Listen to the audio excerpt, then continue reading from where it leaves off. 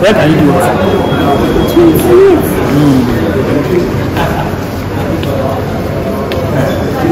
Let me go and ask you. No, it's big. That one is 15. Let me ask you balance. That's it's 1K. All of them are charging 1K. All of them are charging 1K extra. You understand? They are going to. Okay, they are only overland is 20. Sorry. Overland is 20. Yeah, so I'm paying 8K. That's 8,000 naira. Let me look for where to select it. 8,000 naira. 8,000 naira. Just stay here. The funniest thing is that stay here. Let me get the hand luggage. I will go and check the hand luggage if it is more than. So guys, I have extra luggage. Extra. Sometimes remove this thing. 8,000 naira for the extra cake, but I can really buy it from outside. 24.5. 24. 18.5. Don't do now. 18.5. Can you be serious? 100%. I swear to God. God, Jesus. Stop now. How many did you weigh? 18.5. Are you joking? I'm not. Stop, Oya, please. Say it. Sir. Better. 18.5. I swear. 18.5. I don't think that you move. You can't see. Very. So now this. I want heavy. This one. This is about a kg on its own. So, Mr. This one. Yes.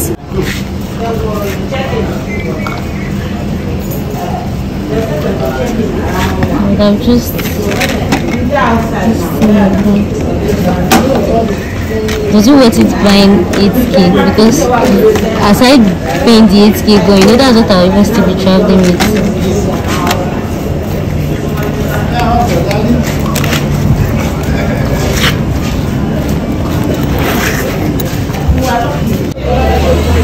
Yes, I can always go.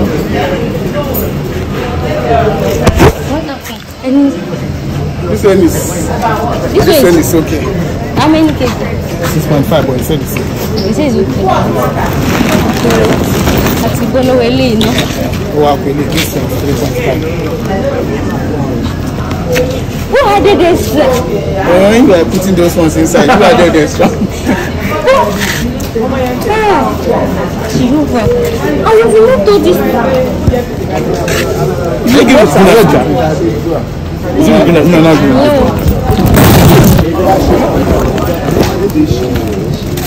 Look at that time away.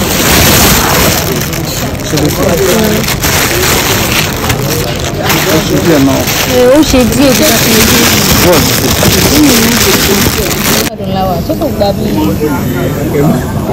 Even no kg don't make you want it. Oh yeah, Charlie. No, you don't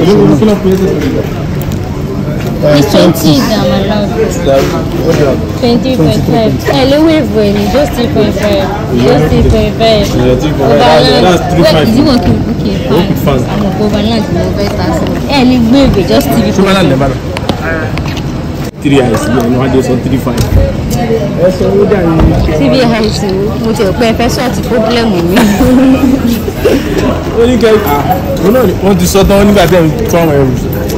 Ẹ jẹ́ kó gbogbo ẹ̀ sínú ọ̀pẹ. Ó fi ṣúmọ́lá lẹ̀ ń bá lọ tá mo tẹ̀lé bá ń fẹ́ lọ bá lọ. Mi tí mẹ́tò wà bẹ́ẹ̀. Ìyá rẹ̀ sì lè lékòó tó ti táìmù. Let me see. But no, she ate bang with balance. No. 20 balance. But airpiece is 15. Abi? Airpiece is 15. 20. Lula ticket. There be 80 something. No. Emi, Maya say Maya for reading. Auntie, side Maya for reading. No, Emi like 80. Look at la yemi. Ah. It's like 80. Maya for reading.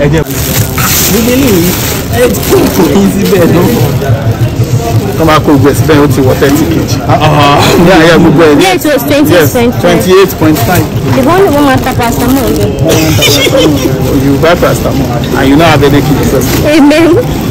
Very clear. Charlie like you to my claim well. Around like that. What would they carry? If it's my little got to bed, go check him. So one. Just leave them now. Somebody making your money shaking your pad, shaking your pad, my church.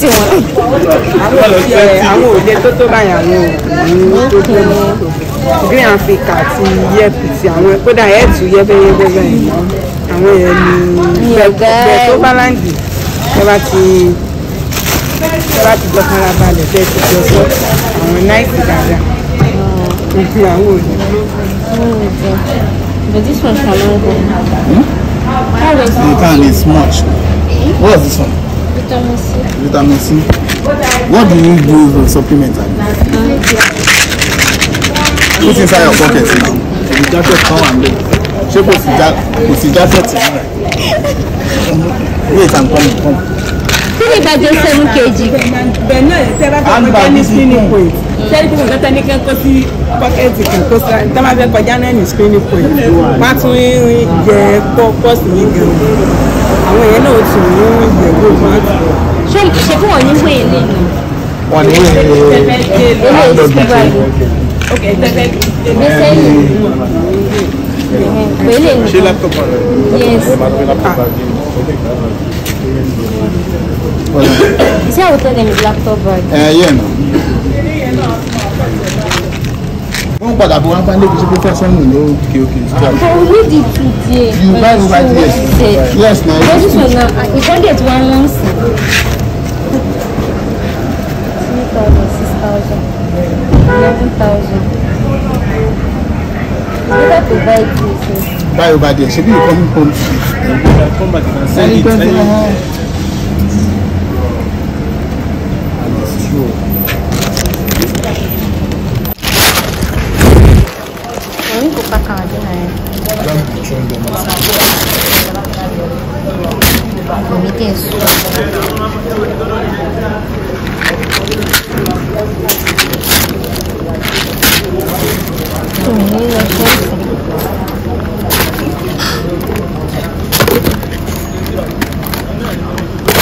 What's the plan of this one? Cocochilo. How much is your price? I'm not going to give me. Oh yeah, I want to give you a price. Give me if you want to give me, if you want to give me. Keep your food. You can buy paracetamol. Okay, so I should be having a day.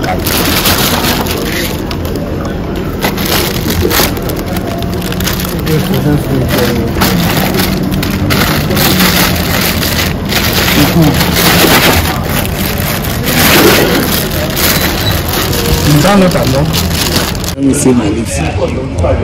I'm actually dark, jeez. It is It's stressing. Just this few minutes. As in, see, it looks so dark. Not even dark, burnt. Maybe the background of this place. It better be because I was giving. See now, you can see there's improvement a little bit. It's this place, it's the background. It's the background. What are we? Is this how my face is? You know. Oh yeah, move. Yeah? Move! Wait for me now.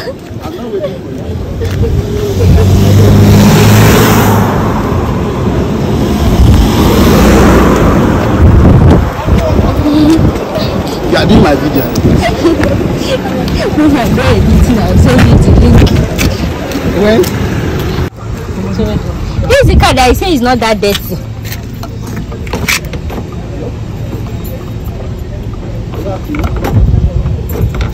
It's not open it.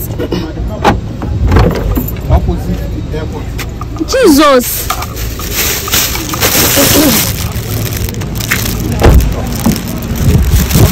You are just coming out. I gave you your boat's money. You will not look for me to board first. Don't let me look for you. I thought we are friends because of money. How much is the money? Send me your account. How much is the money? Okay. Let's go meet. How much you pay me as conductor? How much you pay me as conductor? That's green bag. Yeah, let's go meet. How much you pay me as conductor? So now you're actually going. So now